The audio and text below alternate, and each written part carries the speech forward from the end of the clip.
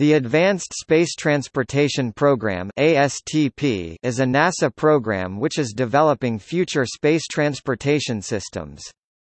The ASTP's work, or purpose, is to intentionally advance current technologies, and innovate novel technologies, through intense research efforts that culminate in regularizing the outer space environment decades from now. The intense efforts aim to accelerate scientific and technological breakthroughs. Regularizing outer space includes making the space transportation systems affordable, along with travel in space as safe and reliable as present-day airline systems.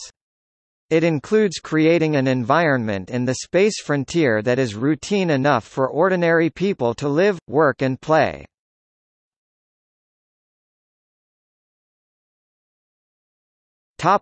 Routine space travel.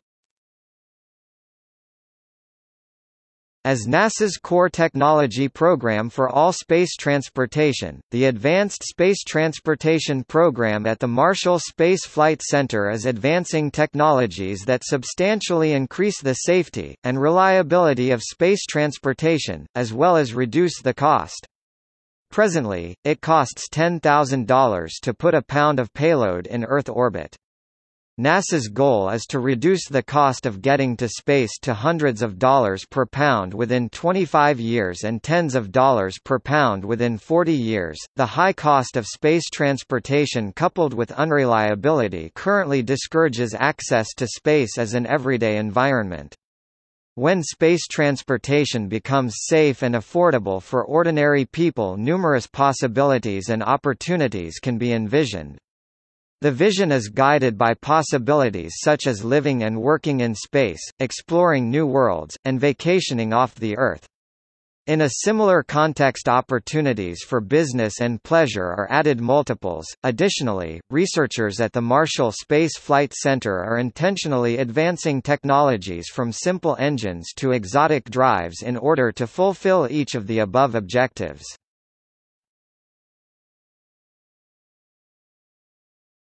Topic: New generation launch vehicles. The program's primary emphasis is on technologies for third-generation reusable launch vehicles (RLVs) within an operational time frame of the year 2025. Lowering the price tag to $100 per pound by 2025. Developing space transportation systems are to be safer by a factor of 10,000 compared to present-day launch vehicles. These true space liners of the future could take off from aerospace ports accommodating both air and space vehicles. As the next step beyond NASA's X-33, X-34 flight demonstrators, these advanced technologies would move space transportation closer to an airline style of operations with horizontal takeoffs and landings, quick turnaround times and small ground support crews. Third-generation launch vehicles, beyond the Space Shuttle and X planes, are founded on various cutting-edge technologies, such as advanced propellants that pack more energy into smaller tanks and result in smaller launch vehicles. Advanced thermal protection systems also will be necessary for future launch vehicles because they will fly faster through the atmosphere, resulting in higher structural heating than today's vehicles. Another emerging technology, intelligent vehicle health management systems, could allow the launch vehicle to determine its own health without human inspection. Sensors embedded in the vehicle could send signals to determine if any damage occurs during flight. Upon landing, the vehicle's onboard computer could download the vehicle's health status to a ground controller's laptop computer, recommend specific maintenance points or tell the launch site it's ready for the next launch.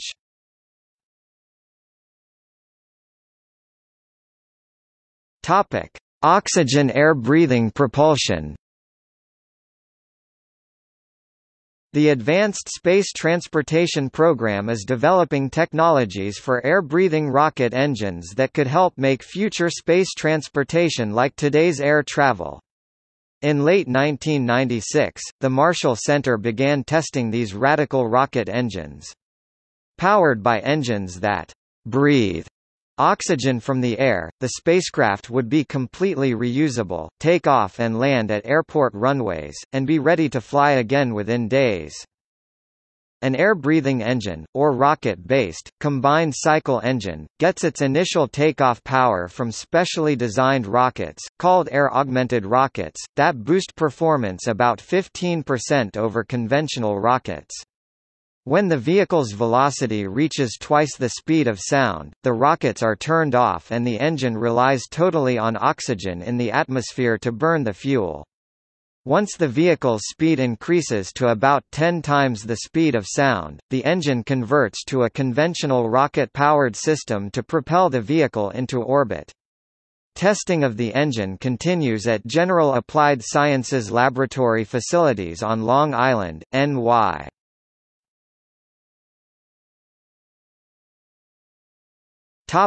Other advancements. Along with air-breathing propulsion, there is also magnetic levitation, highly integrated airframe structures that morph in flight, and intelligent vehicle health management systems are some of the other technologies being considered for a third-generation RLV. The ASTP is also investigating technologies for a fourth-generation reusable launch vehicles that could be operational in the 2040 timeframe. The goal is to make space travel safer by a factor of 20,000 and more affordable by a factor of 1,000, compared to present-day systems. Routine passenger space travel is envisioned for this fourth-generation RLV.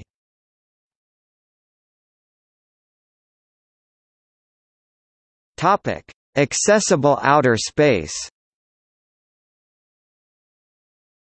As access to outer space improves and becomes routine, this will enable new markets to open up. This includes space-based adventure tourism and travel, along with space-based business parks. Other types of benefits to commerce and the global population includes solar electric power beamed from space to Earth, space-based hospitals for treatment of chronic pain and disabilities, mining asteroids for high-value minerals, and a worldwide, 2-hour express package delivery system.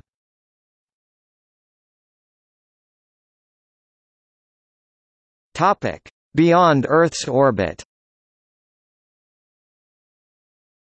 The ASTP is developing technologies to decrease the trip times and reduce the weight of the propulsion systems required for planetary missions, including riskier missions to the edge of our solar system and beyond. Some of the technologies under development to accomplish these goals are electrodynamic tethers, solar sails, aeroassist and high-power electric propulsion ion thruster are just a few of the technologies being developed to achieve the goals. The ASTP is also conducting fundamental research on the cutting edge of modern science and engineering, including fission, fusion and antimatter propulsion, and breakthrough physics theories that might enable thrusting against space-time itself and faster than light travel.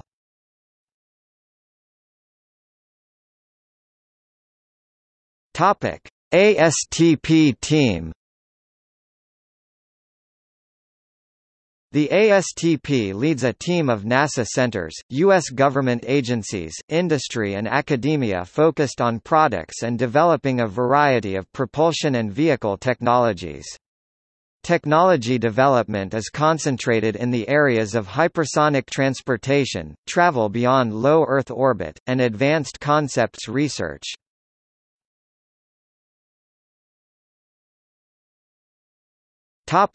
Ares rockets cancelled.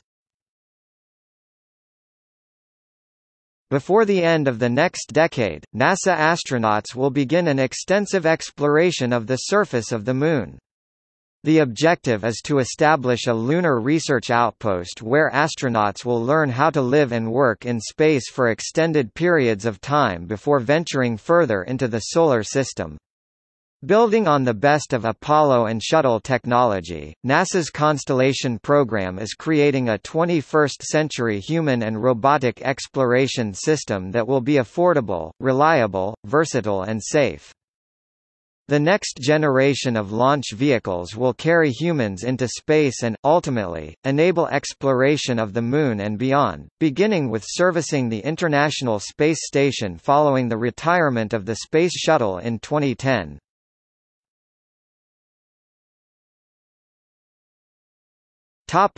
Ares I and Ares V rockets cancelled. NASA's Ares I and Ares V rockets will be the workhorse of the Constellation program. The Ares I rocket is an inline, two-stage rocket topped by the Orion crew capsule, its service module and a launch abort system. The combination of the rocket's configuration and Orion's launch abort system, which can move astronauts away quickly in case of a launch emergency, will improve crew safety. Ares I is scheduled to deliver 4 or 6 crew members aboard the Orion into orbit by 2020.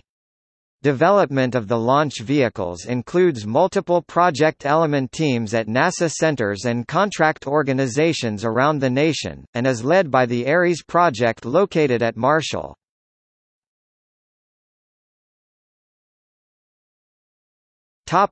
The Heavy Lifter cancelled, planned replacement is SLS. The near-term planning for future development of the Ares V rocket is currently underway at Marshall.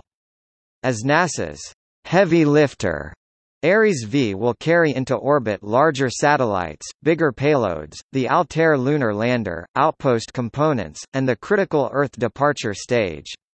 The Earth departure stage will rendezvous with the Orion crew capsule to propel our explorers to the Moon and other destinations. Ares V will ferry materials and hardware from science payloads to food, fresh water and other staples for use by crew members conducting exploration missions.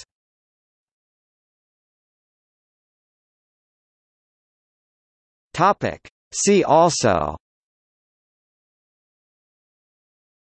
Jet Propulsion Laboratory Science Division, Mars exploration, Mars rovers, planetary exploration, 2001 A Space Odyssey. There are advocate organizations interested in the development of outer space: International Academy of Astronautics (IAA), International Astronautical Federation (IAF), International Institute of Space Law (IISL), International Astronautical Congress (IAC), Committee on Space Research (COSPAR).